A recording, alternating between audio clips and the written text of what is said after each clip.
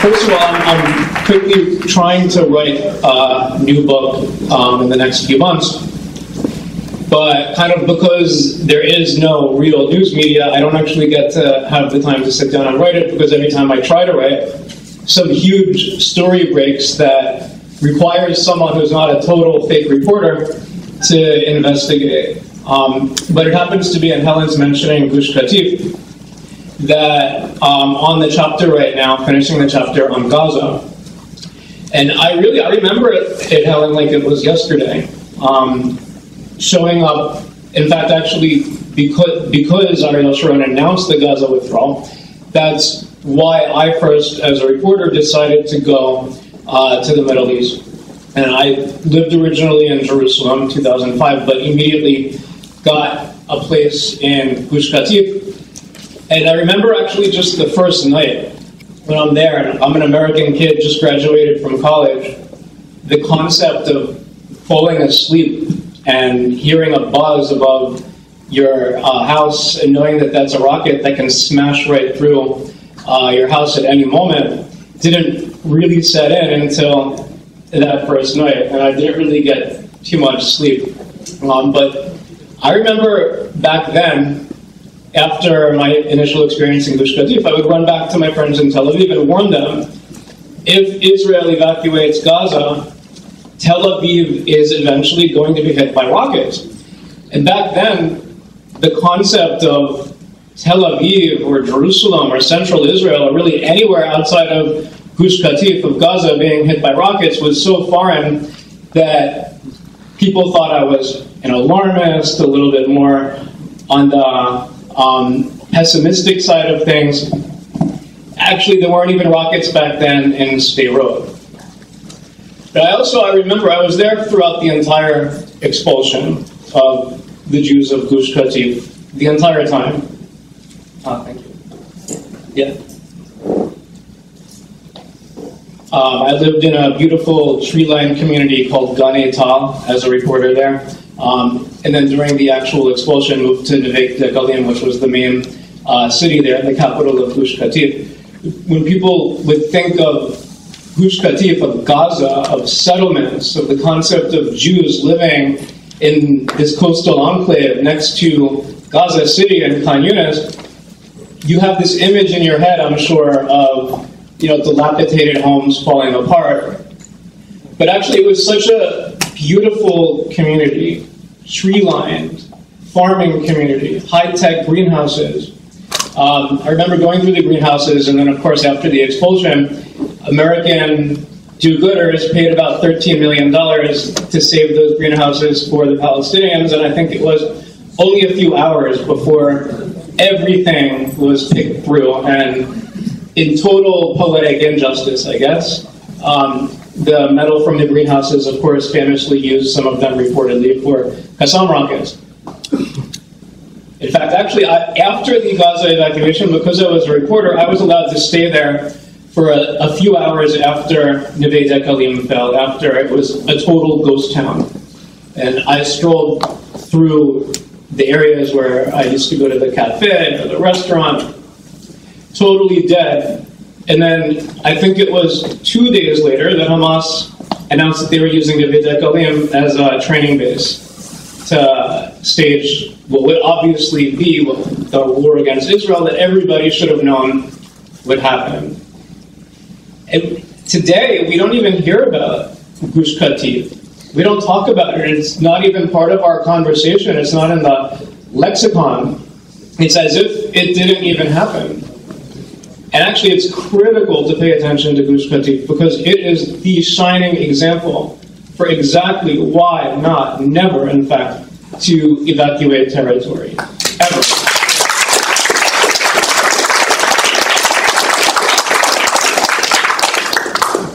I remember when Ariel Sharon was selling the Gaza evacuation as good for Israel's security. Can you imagine?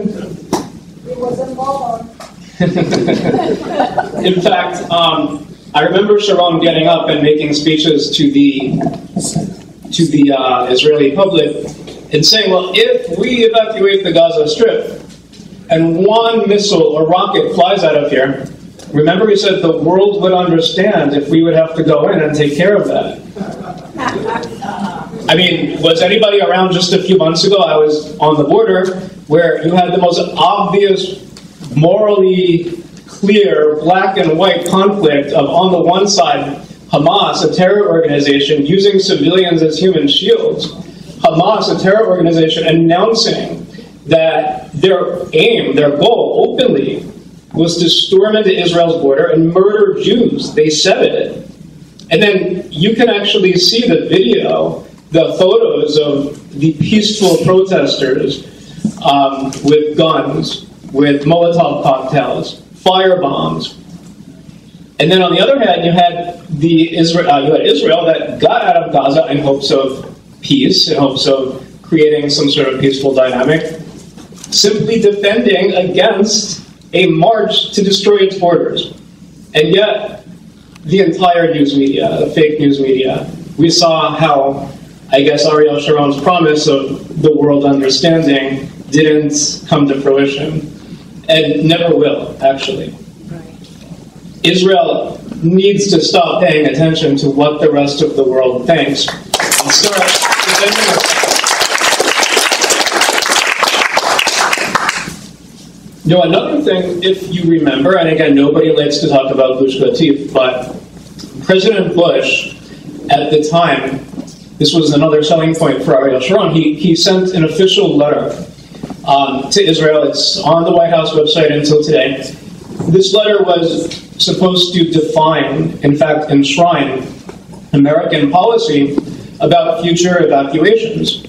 That in exchange for Israel getting out of the Gaza Strip, we got this letter in Israel that in the future, Israel would not be expected to evacuate most of, or that they would be able essentially to keep some parts of the West Bank, as it's called, Judea and Samaria. And then you had Barack Obama attempt to totally abrogate that letter, which was more than just, a simple bunching of words on a piece of paper. It was a pledge. It was supposed to be an American promise. So even that kind of wasn't kept. And then I have to say, the American Jewish leadership, where were they on Gush Katif? Helen was there. Okay, that's another story. But, I mean, how could they? I mean, I guess you can't be more religious than the Pope, as they say, and the Israeli government was supporting it. But how can anybody in their right mind look at the evacuation of Gaza, just as if you go back, of course, to the Oslo Accords, and to believe that Yasser Arafat, the godfather of modern-day terrorism, the guy who pioneered airplane hijackings, the guy who, don't forget, he called for directly the murder of 3 Americans, diplomats, in fact, in Khartoum in 1973, caught on tape, that we can turn him into a statesman. So all of these lessons really need to be kept in mind for where we are today. Now, normally, people have actually complained about my radio show because it's on at night and they say that they can't fall asleep afterwards because I'm just telling the truth. I'm just saying it like it is. But actually, I have to say that for the first time in a long time, I actually have hope that things can be okay for Israel on all levels if we have Israeli leadership. Because here in America, we seem to have, thank God, American leadership.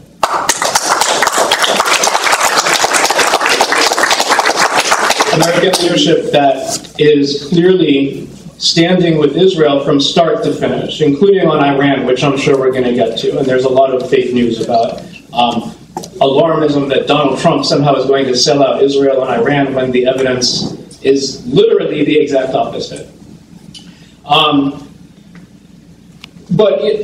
Let's just take a look at the election of Donald Trump in 2016 and the presidency of Donald Trump today.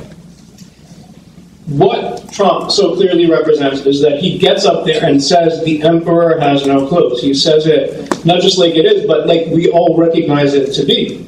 He's simply telling reality. He's saying fake news, and looking at the establishments, the political class, and telling it like it is.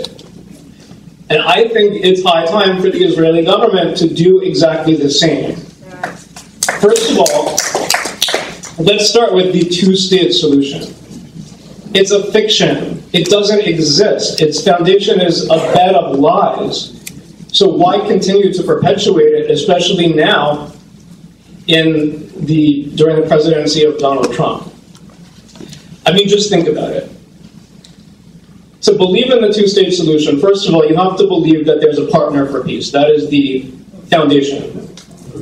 Now, in 2018, and certainly in this room, I'm not going to waste my breath telling you why Mahmoud Abbas and Fatah, the entire Palestinian leadership that openly calls for the murder of Jews and destruction of Israel and has their entire media apparatus educate in violence and jihad and death, and Fatah's security forces are members of the Al-Aqsa brigades, why they're not peace partners. I mean, if you believe that Mahmoud Abbas truly believed that he's a partner for peace, I don't know, call 911 because you're about to have a psychotic break. There's no way to actually believe that, and you have to in order to go through with the so-called two-state solution. You know, another thing is the fake news term occupation. I'm so sick and tired of hearing about that. Occupation, occupation. First of all, there are legal arguments, and I have a whole chapter in the coming book, and they're out there, for why, at the very most, legally, maybe the United Nations can call it disputed territory, but we're talking here about Hebron, Shiloh, Eli, Beit El, as if there's no history there before 1967. Yet even, by the way, Gaza, most people, I think maybe in this room, would be surprised to know that Jews have a long historic connection to Gaza. It's in the Bible, actually. It's in the Torah.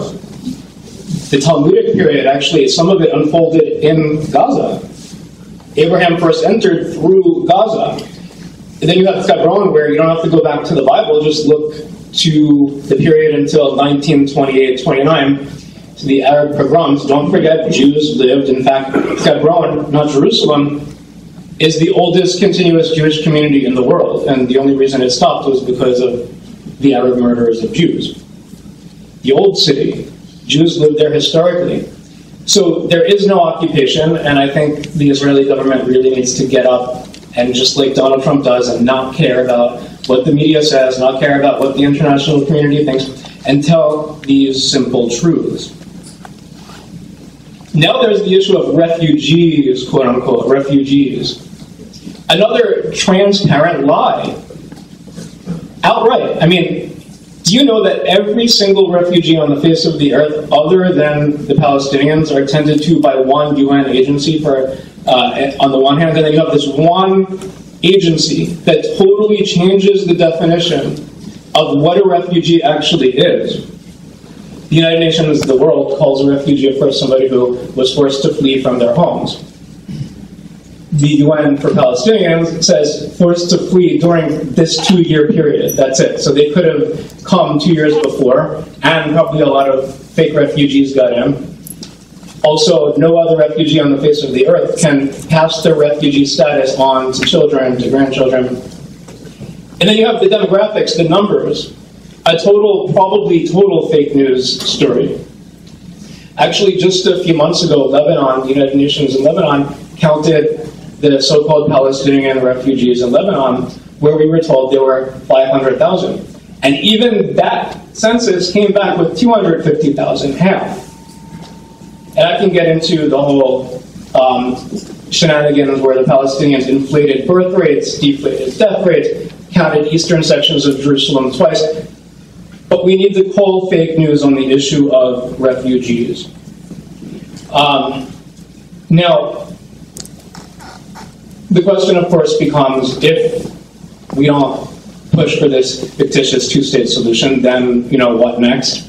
That's something that I want to have a conversation with you about. And I want to open it up, in fact, to questions on literally any topic. As I say on my radio show, any topic, fair game.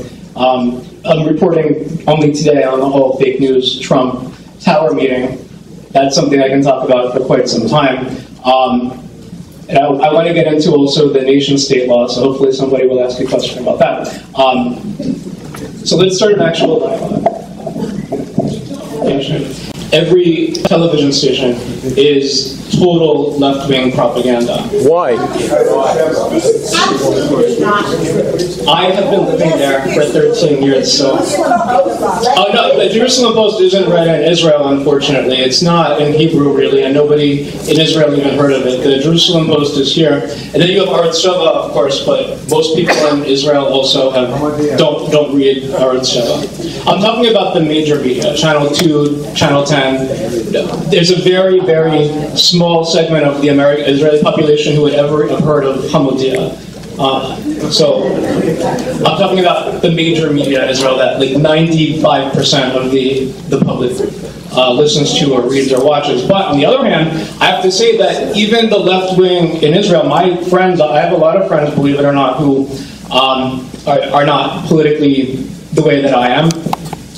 And I've noticed a huge shift even in them. They understand, on the one hand, they want peace, absolutely, just as we do. Everybody in this room wants peace. By the way, there's a term that I can't stand, because the left, if you want to call it that, the fake news elements, control the conversation to such an extent that even the most fundamental words like peace are defined by them. Because to them, peace means land for peace, which, of course, translates ultimately in the murder of Jews and a war against Israel. They're the ones who make up that term, peace. If you want peace, you have to abide by the land for peace formula, whereas to me, every single person in this room, I'm sure, I certainly want peace. Unfortunately, the two-state solution won't bring us to that. But the Israeli left, even in Tel Aviv, really has understood, in fact, they can see the writing on the walls. They want so-called peace, but they understand that evacuating the West Bank simply won't bring us to that. Hi, yes. There is at least one organization in Israel, I forget the name, I think the main person there is Sherman. They have a theory called Jordan is Palestine. And I have read quite a bit about it, but it seems like a dream, because they want to get rid of the king and they think all the Palestinians, quote unquote, so-called Palestinians, will move to what is today Jordan. Could you address that, please? Yeah, and also there are people who, she asked about instead of a land for peace formula, some sort of formula where Jordan would essentially take over Judea and Samaria. So, okay, let's talk about that for a minute. First of all, the king will never allow that, because he is a minority in his own country. And if Palestinians flood into Jordan, then it would change the demographics to such an extent that Jordan would be totally different. The king wouldn't allow it. Also, he doesn't want... In fact, Jordan relinquished full control of Judea and Samaria in the 1980s, late 1980s, to Yasser Arafat. He doesn't want it. He has huge problems to deal with in his own country of Islamic extremism, and I don't think he wants to add to those problems by creating, a terror entity at his doorstep. But then there's the other element. Get rid of him. Yeah, but even if you get rid of him, then there's the other element. Is that justice, and is that going to bring peace? If still Israel would need to then evacuate Judea and Samaria and hand it to some sort of other element. And that there is no way that Israel can ever give up security control of the West Bank, of Judea and Samaria. It cannot happen. Unless, of course, but then there's the issue of Jordan itself, which is not exactly moderate. I mean, the Jordanians control the Temple Mount with the Palestinian Authority. Never forget that. And by the way, the WAF, the Islamic custodians, they're controlled by Jordan. They are Jordan. A lot of Jews even don't understand that the holiest site in Judaism is not the Western Wall. It's the Temple Mount. And because Jews and Christians can't essentially get up there and pray, the closest we can get is usually the Western Wall. And then Jews and Christians, non-Muslims, are allowed to go up to the Temple Mount for about 2 hours in the morning, 2 hours in the evening. They can't pray. They can't bring holy objects to the holiest site in Judaism. And these rules, enforced by Israel, were actually imposed by Jordan and the Palestinian Authority, the WAF, the same WAF that erases Jewish history from the Temple Mount. So I wouldn't want Jordan to be in control one day of even the holy sites in Judea and Samaria, the West Bank. They can't be trusted with that. Sure. I'm sorry, that's not the idea. I'm not familiar with Martin Sherman's specific idea, but for the same reason, Jordan will not accept that. They're not going to allow the Palestinians ever to move there. But for that reason, Jordan's kingdom is threatened demographically because he is a minority. If you put 1 million, 2 million more Arabs, foreign Arabs into Jordan, so I don't think he would ever accept that, but that would be great. I mean, I would be all for that. I also think, by the way, if you pay I think most Palestinians don't even want to stay there. If they're paid to leave, they might just do that. I don't know, but for all the money that the American Jewish community gives, they might want to look into something like that. Hello, okay, my turn. Okay, hi, Aaron. I just listened this afternoon to Call Israel, which is the Israeli official bias. Hamas seems to answer to Iran, which means that even if there is a ceasefire, all Iran would have to do is, if they need it, turn Hamas on again. And I don't know that Hamas would abide by any ceasefire agreement, even if it might be in their interest, because they seem to be so compromised by the Iranians. Now, the Iranians are desperate. They're very desperate right now on all fronts. First of all, you have the nuclear accord that Barack Obama signed, devastating deal, that President Trump kept his promise, got America out of the nuclear deal first. Sanctions. Crippling, truly. They're not good for the Iranian economy, to put it mildly. And then third, Iran took a lot of its money and built its military infrastructure, quote unquote, in Syria. Now, Israel in the last few months has been devastating that military infrastructure massively. There was one bombing raid, I think a month and a half ago, that targeted, I don't know the total number of sites, but it was the largest number of sites hit in Syria since 1973. Enormous, and Iran really felt that. So I think that Iran has been using Gaza as a bargaining chip in some sort of larger strategy with the United States and with Russia. And they're kind of using this rocket war, I believe, and using the border clashes in the larger framework of reminding Israel and reminding Russia and reminding Donald Trump that they can, at any moment, turn the southern front in Israel on. So even if Israel signs a ceasefire, which will only give Iran more time to build itself up for the next war, Iran can, at any moment, tell them, we need you, turn on the war. And, you know, the ceasefire with Hamas is ridiculous. So the answer to your question is, unfortunately, I don't think Israel will do what must be done. What's your assessment of Netanyahu, and who would you see in his place? You know, on the one hand, I'll tell you. Question. He asked me for my assessment of Benjamin Netanyahu. And to make a long story short, I think that Bibi really was up against a rock and a hard place for 8 years under the Obama administration. I think he should never have agreed to a settlement freeze, which is, by the way, racist. It's anti-Semitic. Jews can't build in their own capital in eastern sections of Jerusalem. Really? Is that, we call it settlement freeze, but when we take a step back, that's another coin that the left kind of framed as settlement freeze. What you're really saying is Jews can't build, whereas anyone who isn't a Jew living in a community that isn't Jewish can build in those same territories. But he agreed to that. I think, bottom line, for 8 years it was very difficult for Bibi to really do much. And I think that he did a good job during the 8 years of Obama at just doing nothing. And given what we had before with Ehud Olmert, who was a disaster and a sellout, and Ehud Barak before that, I think Bibi doing nothing is better than Bibi doing something. So I'm glad that for 8 years he did very little. on the Israeli-Palestinian front. And on the Iranian front, it wasn't really his fault. He was so, I think, constrained. But the question becomes now, Donald Trump, I think, do you remember when he first came to office? I think it was the first week or two, or three, and he said at that press conference with Bibi, one-state solution, two-state solutions, three-state solutions, whatever you want.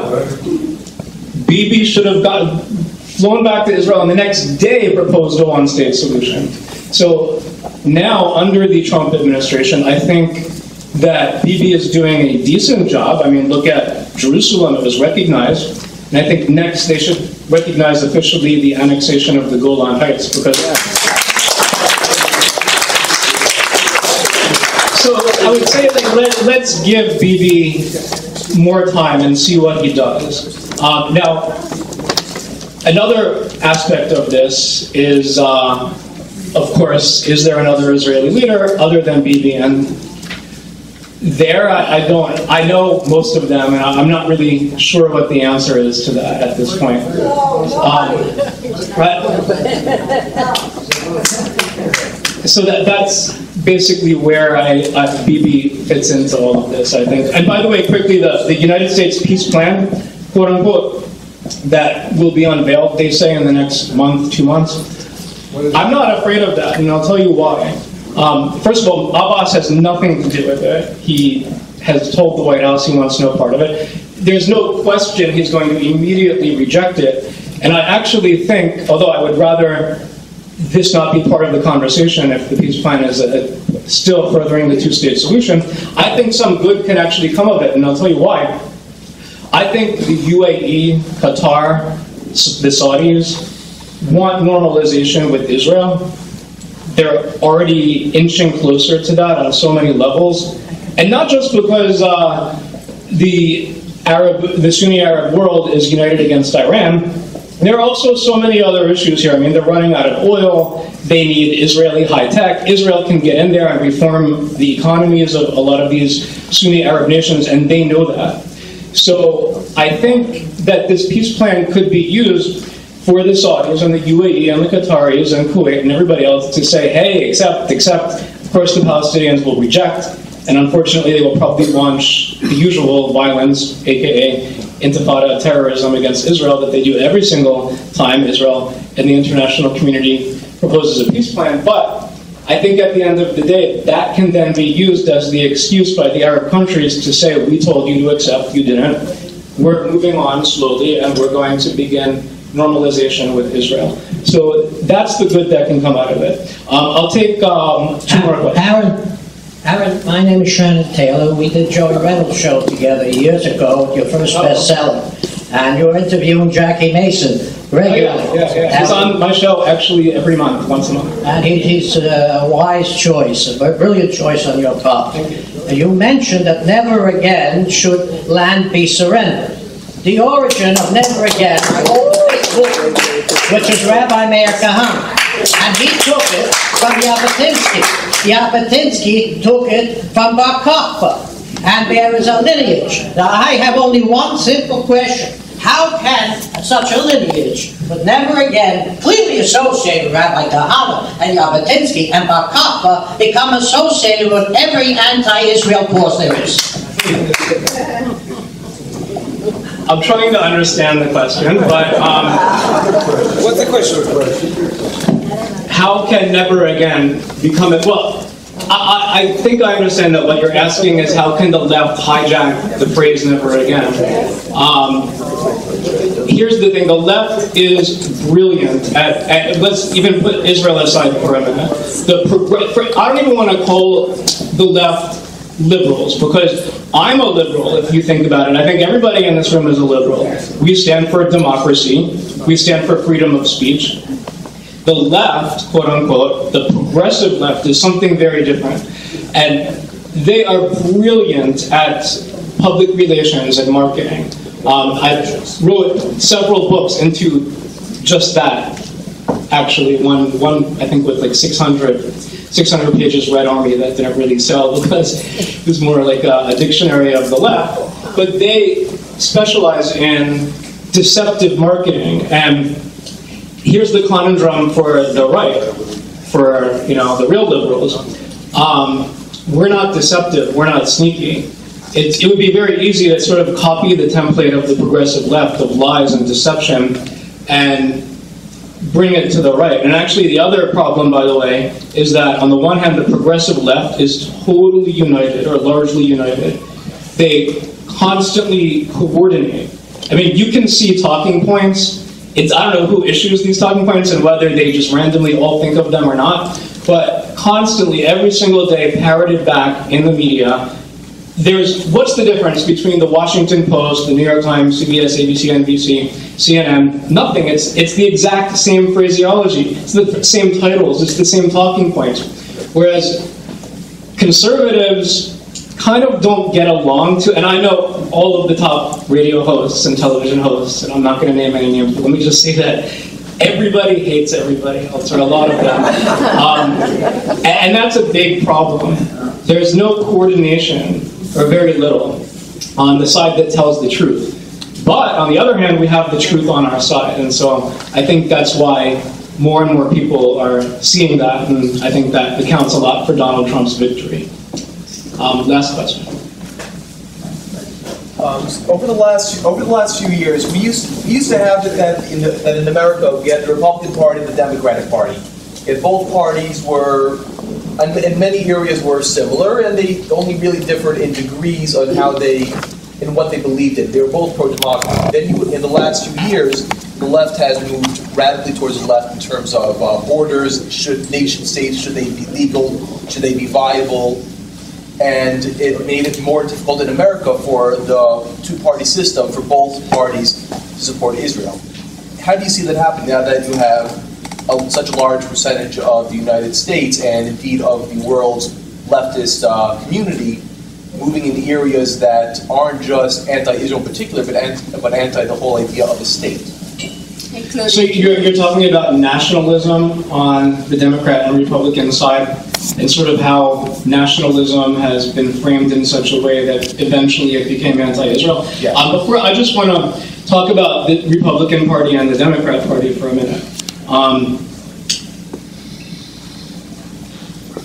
To me, and I think we saw this with the election of Donald Trump, we always thought that there were these two parties, the Democrat Party that stood for certain things, and then the Republican Party that stood for other things. And what we've learned, look at the immigration reform debate, for example. There was the Gang of 8 bill that was put out during the Obama administration by 4 Democrats, 4 Republicans.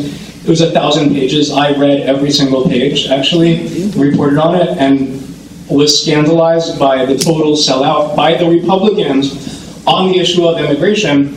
And that gets to the larger problem of money, of campaign finance laws, and who is paying for both the Democrats and some Republicans, and why are there, at the end of the day, so few differences, and why, when Donald Trump is so clearly working to make America great again, not to sound cliche, are Republicans not running on his winning platform?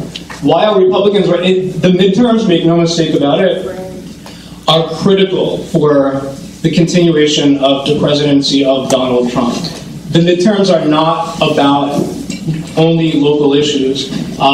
Number one, if the Democrats take, and I don't know who in here, this is the Upper East Side, so sacrosanct to talk like this, but I'm surprised I'm not stoned already for talking about support of Trump on the Upper East Side. But if in the midterms the Democrats win, number one, Trump could be impeached. Technically, there could be a movement toward impeachment. But number two, his policies will be massively stalled. And those policies are what the American public on the left and the right seem to want. And so I think if Republicans in the midterms simply run on Trump's winning agenda, then they would probably sweep. And on the other hand, by the way, I don't know let's see how real this blue wave is. Although, I guess in the last 24 hours, we saw it could be real. So let's see. We saw a lot of fake news in 2016 about us being told that there was no electoral map for Donald Trump to win. It was impossible, and that wasn't true. But, to me, the issue of Israel is very, very concerning. First on the Democrat Party, the way that the Democrat Party, Democrat leadership, unfortunately seem to somehow orient themselves now, almost openly, some of them in the direction of the Democrat Socialists of America, Alexandria Cortez style, Bernie Sanders style. You have Kirsten Gillibrand here in New York, who used to support gun rights, believe it or not, do you know that? And now she opposes. I don't know what she really believes, but the fact that Democrat senators and congressmen think that they need to orient themselves so far to the left in order to win scares me, and part of that is where the anti-Israel elements come in, unfortunately. We had Cory Booker. Did you see that picture of him just a few days ago holding the sign about walls in Palestine? And then, by the way, did you see the girl in the t-shirt? It said something like queer justice Palestine. Now, first of all, if she would go and to go hold a gay pride march in Gaza City and see what happens to you, come on, really? Israel is the only country in the Middle East where gays and lesbians can live openly, where everybody has equal rights, and so the left is so hypocritical here and suicidal. Now, on the Republican side, I'm not so sure that I see so many anti-Israel elements on the Republican side. I mean, I see, in fact, when Trump, or if I go to a Republican event, when anybody talks about the moving of the U.S. Embassy to Jerusalem, it actually gets the biggest applause of the night. The American public supports it. I'm more concerned with anti-Israel elements on the Democrat side than the Republican side, although there are some problems here and there with support for the Iran nuclear deal from the Republican side, certain people who sold out. Anyway, thank you very much.